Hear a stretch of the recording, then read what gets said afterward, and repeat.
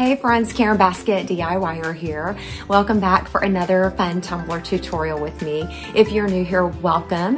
If you're a regular, you know how much I appreciate you coming back.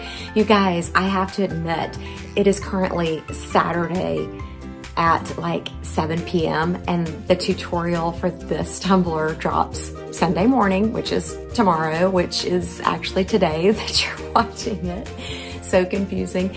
But I have been a little bit overwhelmed with a new project that my husband and I have taken on. If you follow my channel, you will know about the farm that we recently bought. So that has consumed me this week. And I have to tell you, this tumbler is not 100% complete. It still lacks bright tone layers, but doesn't matter because you'll still get the full gist of this.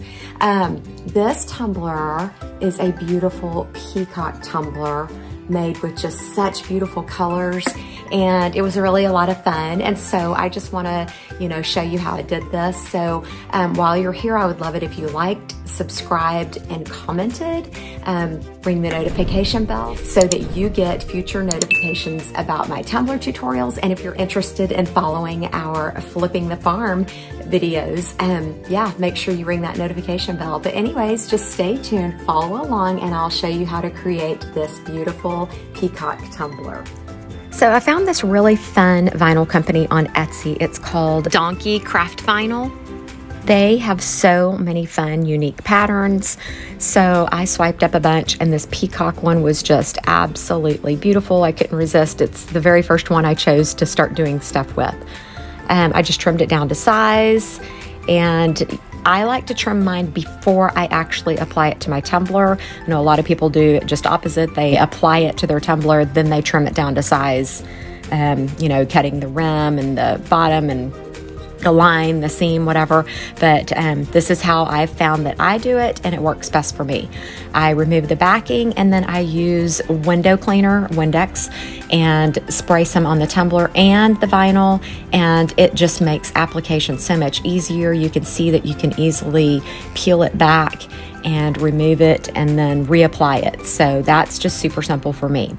Next, I am using CrystaLac's blue gloss polyurethane, and I'm giving the stainless steel bottom there a nice coat. I did it fairly heavy, kept it, pretty wet, because now then I'm using Glitter Heart Co's Deep Blue Sea and sprinkling it right over the top of that blue gloss. Unfortunately, I did not get great coverage, so I will have to add another coat. Once that had been dry for 4 hours, I grabbed my glitter glue, which is also from the CrystaLac Company, and I put a nice generous layer of glitter glue on the tumbler, just on that glittered area for now.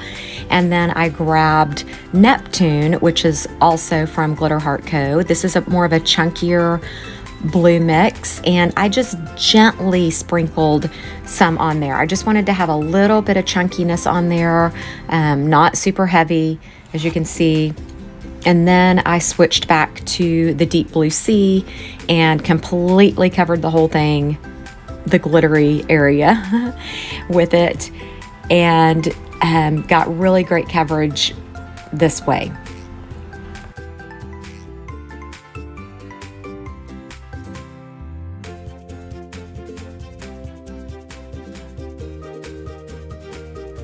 I allowed that to dry for the full 2 hours because of the glitter glue, and then I dusted all the excess glitter off, and then here I'm just sealing everything back up with glitter glue again.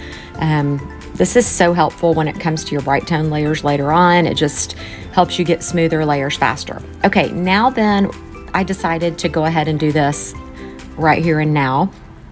I'm going a little bit above the glittery area up onto the vinyl, and then I'm using this Peacock Feathers glitter. It's a chunky mix from Glitter Heart Co. as well, and I am just gently sprinkling that right there on my seam where my vinyl meets my glitter. I don't want this too heavy, but I want it to be just enough to cover up that seam, and some of it may, kind of get onto the glittery part or the vinyl part a little bit, but that's okay. I don't want it to be like a harsh line, just kind of a soft line that separates the two or brings them together. Next, I just kind of used my finger, as you see there, and just patted that down to help prevent, you know, so much sanding later on. Just a gentle pat seems to do the trick. After that had been dry for 2 hours, I then covered all of the glitter again with glitter glue, sealing it all up really, really well.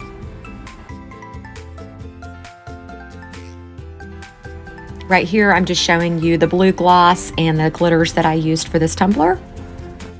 Once all my glitter glue was fully dry, I was then able to move on to my bright tone layers. I forgot to record the application of the first layer, but it's so beautiful. Okay, while layers of bright tone are drying, I'm gonna go ahead and cut my vinyl. This is TeckWrap vinyl. It's a textured gold vinyl. I got this off of Amazon. I will link it in the description below. Here's what I cut out. Why blend in when you were born to stand out? And then this pretty kind of a silhouette of a peacock. At this point, I had applied about 4 layers of bright tone and it was all nice and dry, and I decided to go ahead and apply my vinyl, just using my transfer tape there to stick the gold peacock on. I think that is so pretty. I did get it a little bit high and I was able to easily remove it and lower it a bit. And then the phrase, the why blend in when you were born to stand out, I just wanted that centered up around that bottom blue glittery layer.